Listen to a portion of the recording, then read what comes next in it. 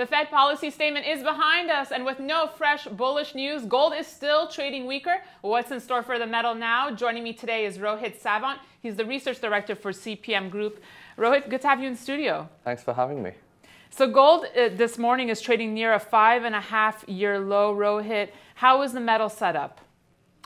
I think that you probably continue to see some weakness over the next few days. But I think the second half of the year, you might see a short rally in gold prices, may even go back to 1,200 from where it is right now, 1,200, 1,220.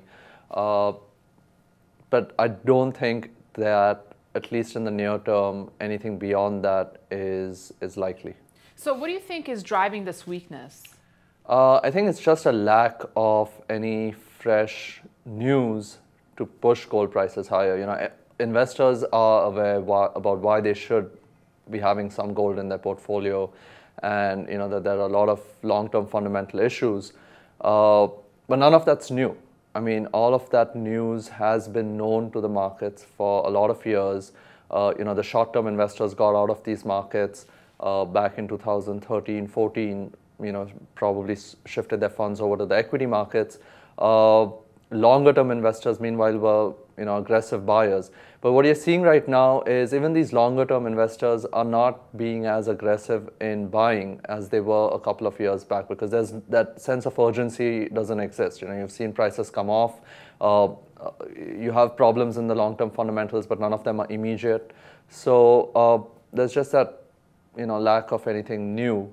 Right. Well, it's obvious that the bears continue to lead the gold market right now. Short positions remain high. What needs to happen for gold to really kind of burst out of this range? I mean, at this point, with the way shorts seem a little overstretched, you do have a seasonally stronger period coming up.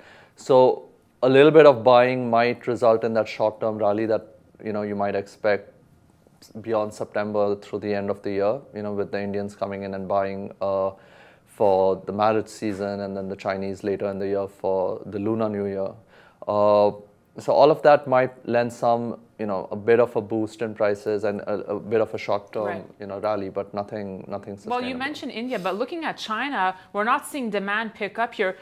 Given these low prices, you would think everyone would be flocking to gold. What are you seeing coming out of Asia?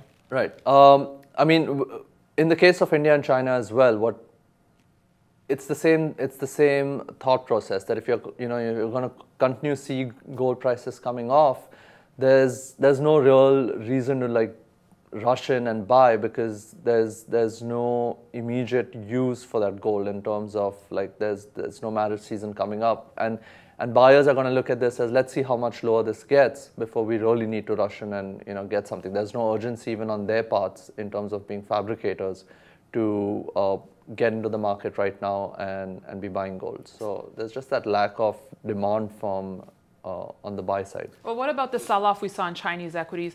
Do you think that could help gold? I mean, it should have helped gold. It did not. In fact, what you did see was a lot of the investors getting out of gold and using some of that to offset the weakness or their losses on the equity side. So it actually got used more as an offset to the losses in the equities. And you also saw investors come in and buy at those lower levels on the equity side. So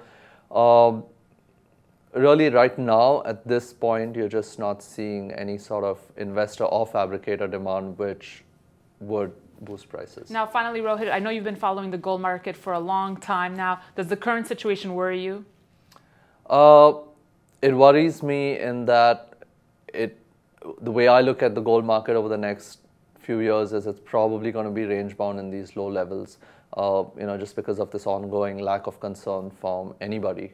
And so you might see these short-term rallies every time prices or shorts get overstretched, but nothing beyond that which would take prices up substantially. So no sustainable gains in gold prices. All right, Rohit, thank you so much for joining us today. Thanks for having me. And thank you for watching this edition of Kitco's Gold Report. We'll see you next week.